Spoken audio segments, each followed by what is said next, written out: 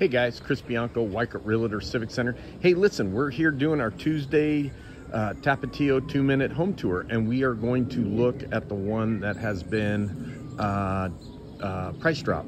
This is one of the OG, the original condos, and it is in the heart of Tapatio here. I love the building location, and let's get to it. Here's the front of it. Okay, this one's listed at $305. It's just had a price drop. Let's walk inside. I love the front. Let me show you how pretty this is. This is the front door. A view out the front door. Really nice. Love this. Okay, walking in. You got the living room.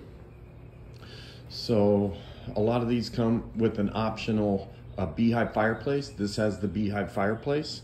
And then it also has the optional original half bath downstairs, which is awesome. I love the half bath. Keeps the guests from going upstairs. Okay, bar top here, looking good. There's the dining room, and this has a set of French doors out to a good sized backyard. So we all know that part of the allure, part of the things you want to look for is the size of the back patio in these condos. Some of them just have a little tiny back patio. This definitely could handle a small dog. Looks like they're getting ready to move.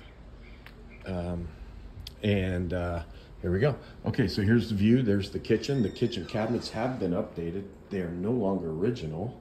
And this has the original pantry here. This is a pantry at the back of the kitchen. They got some dog leashes and stuff in there, so that's looking good. And then a stackable washer and dryer. This door obviously goes out to the carport. It's got a nice range in it. It's got some Corian countertops. And let's head upstairs. Let's check out the upstairs. Love this. They got a little cool fish tank here. I think for the kids. There's some kids, I think, that live here. It's got upstairs has real wood flooring. This is real wood. It's not laminate. So this could easily be sanded and brought to whatever color you want. The master bedroom, or the bigger bedroom, is very nice and good size. That's a queen bed, a couple of good sized nightstands on either side. Really good sized room. Secondary bedroom. This is where the kids are.